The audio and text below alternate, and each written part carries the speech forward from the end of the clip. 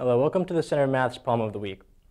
In this week's problem, we're given a question that asks, if a car travels with a velocity in meters per second, modeled by v of t equals t squared plus 2t minus 4, what is the car's average velocity between times t equals 0 seconds and t equals 4 seconds?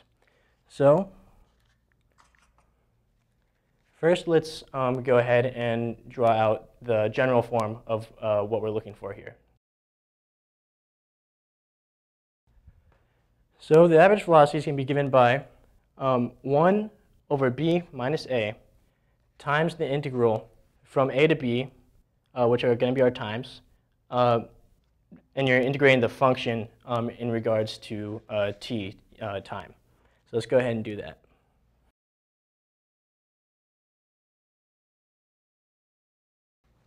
So 1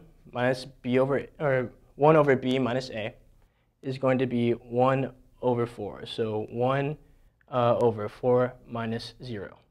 And then we're going to integrate the function that we're given, v of t. And so then here's our antiderivative. And we're going to go ahead and plug that all in. And when you plug that in, you're going to get that the average velocity of the car between time equals 0 and time equals 4 seconds is 5.33 meters per second. So again, thank you for joining us.